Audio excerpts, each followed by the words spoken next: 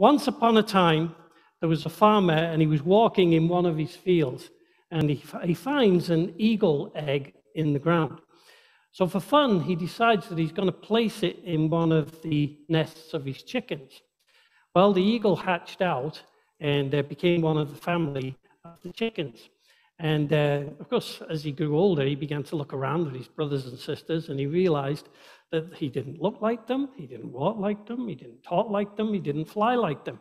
But being young, he accepted the differences, just as young people are inclined to do. Well, one day, he's out walking with his family, and he sees an eagle flying overhead. And so he says to his mother, he says, "Mummy," he says, "what's that?" And the mother hen replies and says, "Oh, that's an eagle." She says, "That's the most majestic bird in the sky. See how he soars over the trees." Well, the eagle then said, "Oh, Mummy, I really wish I could be an eagle when I grow up." And his mother replied and said to him, "Don't you think like that. You're a chicken and you'll always be a chicken." Now, the lesson of that parable for us is that it matters who we are, but it also matters who we think we are, right? Now, as Christians, the question we've got to ask ourselves is, are we chickens or are we eagles? The Bible tells us that if we've trusted in the Lord Jesus Christ, we're actually greater than eagles. It tells us that we are none other than the children of God. And again, this is not me telling you this. This is what the Bible says. If you trusted in Christ, you are adopted into the family of God. The problem is that often, even though we might realize it, we don't live like we are children of God. So today, that's what I want you to talk about. I want you to talk about how true Christians can soar up like eagles. Now, I just want to give you a bit of background here, what Isaiah is talking about. The prophet Isaiah had a very tough ministry. He was called to preach to Judah to be faithful to the Lord. And unfortunately, the Jews, Judah, they wouldn't repent. And so as a result of that, they were taken into captivity in Babylon. So when he's talking like this, the Jews are actually far from home, and they're very discouraged, and they begin to cluck like chickens. So the Lord speaks through Isaiah to his people, and that's what we read in chapter 40, verse 27 and 28. "Why do you say, O Jacob, and speak, O Israel, my way is hidden from the Lord, and my right is disregarded by my God? Have you not known? Have you not heard? The Lord is the everlasting God, the creator of the ends of the earth. He does not faint or grow weary. His understanding is unsearchable." So what he's telling his people, even as they're in captivity, he's saying, look, I know that you're in captivity, and I know that you're unhappy, but I am the eternal God, and I have not stopped existing or caring for you. I'm outside of time, and I'm not subject to it. So your temporary captivity is not a problem for me, and I'll bring you home again, just as I promised that I would. So lift up your heads. That's the message he's trying to get across to them. And of course, we as Christians, we must know the same thing about the Lord. It's easy for us to complain because things seem to get worse and worse in our lives. And we forget that God knows every circumstance of our lives. He's interested in our lives, and he has promised to care for us and bring us through all those troubles. So no matter how bad our circumstances might be, we can be sure that he's going to bring us through time and bring us safely into eternity. So we must believe that our temporary troubles can't knock God out of heaven. And since he's with us, even in our difficulties, even in our trials, even in our sicknesses, we have nothing to fear. We are safe. Our souls are safe in his hand. It's very important that we realize that and we live like it. So with this in mind, let's read verses 30 and 31. "Even youths shall faint and be weary, and young men shall fall exhausted. But they who wait for the Lord shall renew their strength. They shall mount up with wings of eagles. They shall run and not be weary. They shall walk and not faint. So this is a wonderful promise. And, again, we memorize scripture, right? If you want to memorize a scripture, then this is one of the scriptures that I'd recommend that you recognize, that you memorize. And I'm thinking that you may be wondering and saying, well, Mike, is it really applying to us? Is he really talking to us? You say, I've been a Christian for years and years, and I get tired all the time.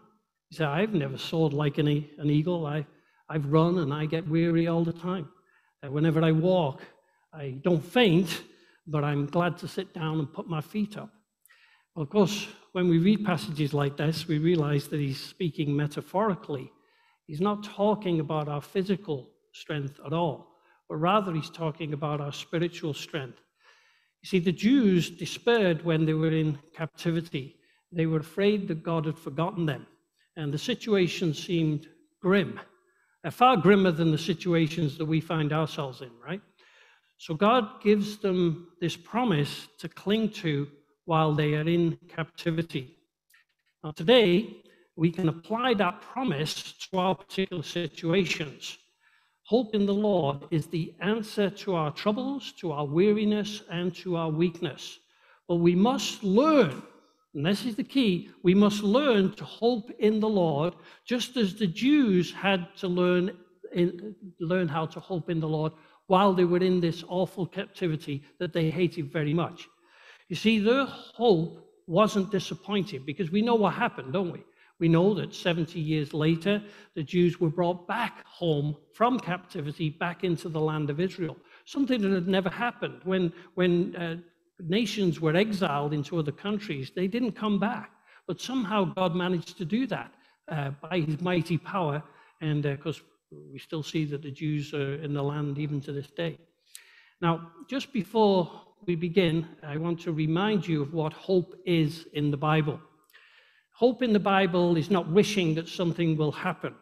For example, I'm sure we all hope that the Leafs are going to win the Stanley Cup this year, right? We all hope like that. But that's not biblical hope. It might be a desire, it might be a wish, it might be a prayer, it might even be a delusion, right? But it's not hope, okay? It's not hope. Biblical hope is waiting expectantly for something that cannot fail to happen. It's not being doubtful. However, it does require patience, and that's another virtue that we have to learn to develop. The point that I'm making is that we must learn to hope before we can fly like eagles, and that takes great patience. So let's pray as we begin our message today. Our Heavenly Father, we often feel that our lives, with all their troubles, are hidden from you, and you don't understand what we're actually going through, how painful and disappointed our hearts can become. But in the gospel, we've heard and we have known that you, the everlasting God, the creator of all things, have entered our world in Jesus Christ, and you've used your almighty power and unending love to deal with our sinful state. In so doing, you've given us a new life to live, and every day you provide spiritual strength for us to patiently face the daily battles of life. Lord, may we not despair, but rather seek that renewing strength from you each day. We pray in Jesus' name. Amen. Okay, so first of all, waiting expectantly on the Lord will enable you to renew your strength. Again, this is verse 31. But they who wait on the Lord shall renew their strength. Now, by waiting expectantly, this is a definition of hope, right? That's what hope is. It's waiting expectantly. And it's that hope that will feed our souls. And the soul, amazingly, also feeds the body. We see this with sick people. If a sick person is going to recover, hopefully they will, but if they're going to have a chance to recover, they mustn't give up. They must expect to recover. The body responds to a positive attitude, and that will give the body strength and help it to heal itself. If you're negative, it's going to have the opposite effect. So that's why we always encourage people that are sick. You've got to be positive. You've got to see the bright side of life in this situation. It's the same with prisoners. I was reading about World War II and the Jews in the death camps that kept on believing that the Nazis would be defeated. They had more chance of actually surviving the death camps. The ones who thought it was hopeless and there was no chance that the Nazis would ever be defeated, they perished quite quickly. The survivors were those who had hope, right? So it is with the Jews here in Isaiah's day. Those who trusted in the Lord thrived in Babylon. And indeed, we know from the example of Daniel that they actually became very high-ranking officials, and he became an advisor to the king, no less. Now, you may say, but Mike, we're not in captivity like the Jews. Why do we need to hope in the Lord? Well, in fact, we are captives. This world in which we're living is not our home. It's actually more like a prison camp. And our present bodies that we're living in now, these are not permanent. What is more, they're actually fallen bodies. And so that's why we grow weary, and that's why we faint physically. In Romans chapter 8, that's what we're doing in our Sunday school, but in Romans chapter 8, it tells us that we groan as we eagerly await the redemption of our bodies and the liberation of our world. So we are trusting in the promise of God, not to return us from Israel, but we are trusting in the Lord our God for a new heaven and a new earth in new bodies. This is our hope, right? The redemption of our bodies. It's a wonderful hope. And this hope is grounded in the promises of God about eternity. So hoping in these promises, that's why we preach them every week, hoping in these promises will feed our souls and stop us fainting in the way. You know, after I got gallstones, I had to have my gallbladder removed, and after the operation, my wife and I, we went to Cuba to recover for a week, spent a week in one of those resorts, and it was great, right? You can eat and drink anything that you like, it's all free. But suppose that we went there and we didn't understand that everything was free. And so we went there and we looked at these fancy restaurants and we thought, there's no way we can afford to eat in these places. We may have stayed in our room with our rice cooker and just ate rice all week, right? So how relieved we would have been, right, if we found out that it's all free. You know, we'd have a great time, wouldn't we? Well, we can be like that with the Word of God. The Word of God is our banquet to enjoy. This is why we come regularly to church, so that we can feast on the truths of God found in His Word. This is what preaching is. Preaching is the declaration of the great truths from God that will feed our faith. That's why you're here. You're here today to feed your faith. It's meant to strengthen you. That's what preaching is all about. You see, just as the body thrives on physical nutrients, so the soul thrives on spiritual truths. And this is why God is reminding the Jews here of who He is. What's the truth about God? Well, God is the eternal God. Now, knowing this, hopefully will stop them being weary, because it will give them hope. The eternal God is with us and He's on our side.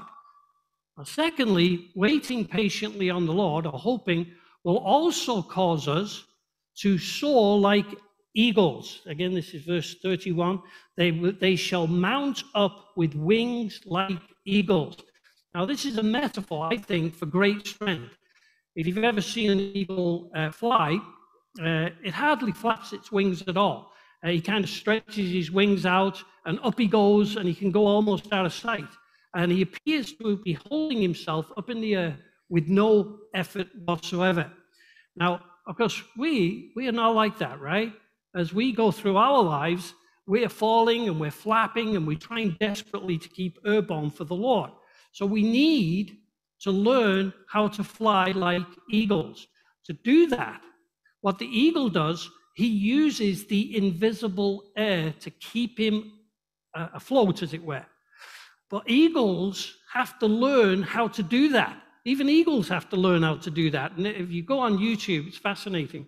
They've got these videos, and it shows mother eagles or father eagles or whatever teaching their young ones to fly. So the young ones are out there flapping like crazy. And so the mother eagle will be flying around just with its wings out, just flying around the little one as it's flapping and flapping. And what the mother eagle is doing, it's teaching the chick how to do it. This is how you do it. You just keep your wings out and you'll be okay. It's fascinating. Check it on YouTube. It's really good. So that's how eagles learn to fly. Now, we've got to do the same. We've got to learn how to fly for the Lord. And what I mean by that, we've got to learn how to have a strong hope in the Lord. It's very important that we do that. I was reading about eagles, and apparently if an eaglet stays in the nest, and of course he wants to stay in the nest because he's comfortable, but if he stays in the nest, he'll die there, right? So what the parents actually do, they're so determined that their chick won't die, they push him out of the nest. They won't let him stay in the nest because the eaglet is afraid because he doesn't understand that his parents are actually setting him free, right? The parents are helping him live the life of an eagle by making him fly, right? Now, as human beings, we're in the same situation. We're kind of trapped here, chained to this life of sin and death. We don't want to leave it, right? But God says, look, you can't stay here. For if you stay here, you are going to die. I must set you free so that you can live forever. Now, this is why Christ came. This is why Christ was crucified. This is why he rose again, to set us free. But we struggle with God, and we say things like, but Lord, I want to stay here. I like it here. I don't want to fly. So until we truly trust in Jesus Christ, we are not free. Then after we've trusted in Christ, then he will begin to push us out of the nest. He will begin to release us from sin and death and the worry that it always brings into our lives. The moment we trust in Christ, he gives us the wings of hope, right? So falling out the nest is actually the best thing that can happen to us. Then we can put out our wings and we can begin to practice how to soar up into the earth. Hope is what carries us above the troubles and the trials and the difficulties of this life. With this hope, of course, then we can begin to enjoy our life for the Lord. But that doesn't mean that we sit back and expect God to do everything for us. Not at all. No, we run and we walk, right? These are action words. We are not idle while we wait for the Lord to bring us out of this captivity and deliver us safely into that heavenly world. So let's think about that. Let's look at the rest of the verse. What is it? Waiting expectantly on the Lord, we will run and not grow weary, it says in verse 31. And again, this suggests to me the idea of strength.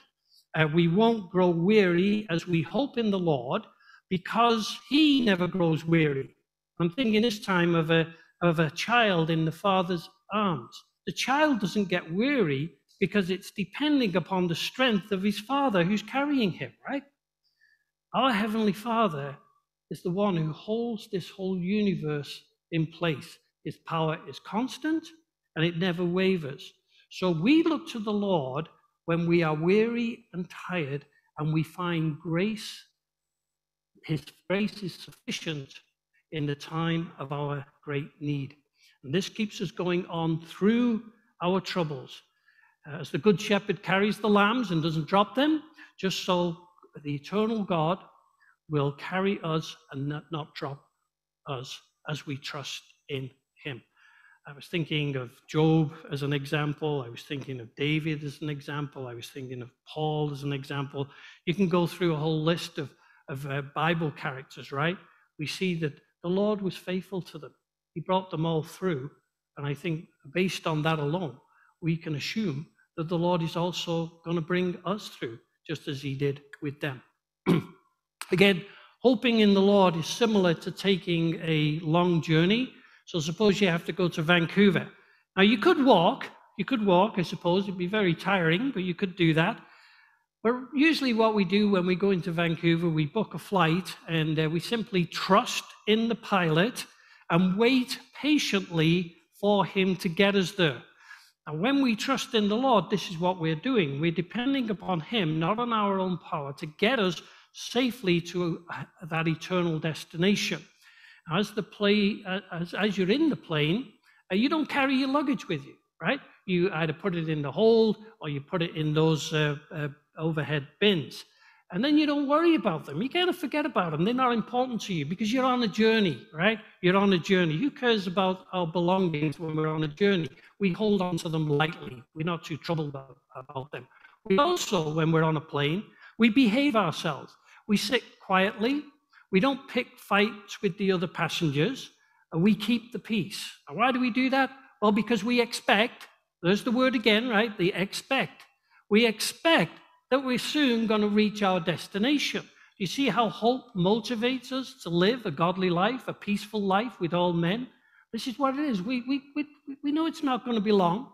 We're going to be through this mess, and then we'll all be safe. But that's our hope. We're hoping, we're expecting eagerly that the Lord will deliver us. That's the way that we should live, like that. So this hope provides a better life for us now, a more peaceful life. Think again of the eaglet in the nest. What does he see? He sees a nest full of twigs, he sees thorns, he sees mud, he might see a sheer rock wall. It's all pretty boring sitting there. And the only excitement he gets is when his mother or his father brings him a juicy rabbit to eat. But then it's back to waiting again, and it's very tiring. But he waits patiently. And then one day, the time arrives for him to leave the nest. And what does he do? He stands on the edge of the nest and he stretches out his wings and he takes the plunge. He begins to fly. And once he begins to fly, then no longer is he bored, no longer is he tired. He sees the world differently than he did from the nest. Now he sees that the world is full of beauty and it's full of excitement. Now he has a mission. He has the mission of an eagle. And it's the same for us Christians. Once we trust in the Lord, we begin to learn how to wait expectantly or eagerly. And this enables us to take our eyes off the mud and the twigs and the rocks of this life and to see the eternal beauties that lie ahead of us. This is what Colossians talks about, isn't it? We set our affections on the things above, not on the things below, knowing that our lives are in the eternal world. That's where our life is hidden, in Christ, right? And that chases away the weariness that we often feel with the disappointments of this life. So finally, we wait expectantly on the Lord. When we do that, we will walk and not faint. Again, that's verse 31. They shall run and not be weary. They shall walk and not faint. Now, this suggests to me patience or endurance or perseverance. We don't hope for a day as Christians. We don't hope for a year. We don't hope for a decade. No, as Christians, we hope for our whole lives. Physically, the longer we live, of course, we get weaker, and I guess it's easy to give up because of frailty. But with hope, our spirits wait eagerly, and they don't give up. So the body gives up, but our spirits don't give up. This is why it's so important that we know what hoping is. That's illustrated by three friends. They come to a mountain and they have to get across the mountain. So the first friend, he decides he's going to tunnel through the mountain. He gets there, but it's very hard work. The second friend, he goes all the way around the mountain, and he gets there too, but it's a long way. But the third friend, she spreads her wings and flies over the mountain, and that's much easier. And that's what a strong hope does. It gives you wings. You see, our problems may be big, but they're not as big as the eternal God. So let's keep perspective and remember that the difficulties of these lives that we all have to face, they're going to soon be over. All our troubles are small in comparison to the power of God and the wisdom of God. The hope of eternity makes the pressures of time small in comparison, so we can soar right over them if we have the right attitude, if we have the right expectation. And we can do this, of course, joyfully. Our troubles can become like stepping stones into eternity. Again, if you're on a plane and you're flying on a plane, you cross the highest of mountains and you don't even notice them, right? You don't even notice them. So with the hope that we have in the eternal God, when we realize just how great God is and how merciful he is and how loving he is, the troubles that we face in this life, we realize are tiny in comparison, and we can fly right over them. This is what Paul talks about in Corinthians. Think of an eagle. He's sitting on a mountain crag, and he watches the sky in the distance on the horizon filled with black clouds. You may even see streaks of lightning. He sits perfectly still, and he waits, and he waits, and he waits, until he begins to feel a slight breeze that ruffles his feathers. Now he pays attention. He faces the storm, he stretches out his wings, and he uses the storm that beats against him to rise high up into the sky. Now, this is what God wants for his children. In Romans, we were just doing this. In Romans, he tells us that we are more than conquerors. He doesn't tell us we are conquerors. He says we are more than conquerors through God who loved us. God wants us to face our troubles with faith, with hope, and with determination. He doesn't want us to be clucking like chickens, but soaring like eagles. And this is how we can be a testimony to the people around us, the people who have no hope. Most people don't believe this. They don't believe what we believe. They have no hope whatsoever. So what we've got to do, we want to be a testimony to them. We've got to face the storms of life with hope in our hearts, no matter how bad it gets. We always give glory to God. We always try to reach other people for him and pass that hope onto them so that they too can experience the hope that only the Lord can give. So in conclusion, hope in the Lord, or waiting expectantly, right, are the wings that God has given to us. Therefore, our job is to strengthen our hope every day. We can't fly like eagles with the wings of a sparrow, right? And we can only grow strong in the Lord by feeding our hope with the truth. And this happens as we increase in our knowledge of who the Lord is. As we've seen here, he's the eternal creator of all things. Better still, he's also the savior of all. Now, for myself, of course, I'm getting old now, but I get tired and weary all the time. But when I say that, I'm talking physically. On the other hand, when I think of what God has done for me in Jesus Christ, sinner though I am, that he loved me and gave himself for me, my spirit is lifted higher than an eagle can fly. And so it's knowing that we are saved in this way that will lift our souls up into heaven and fill us with this expectant hope.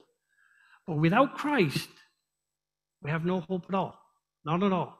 And far from flying up to heaven, we can't get any higher than the tomb. Only with faith in Christ can we see that the tomb is open, and only with hope in Christ can we see our way out of the tomb.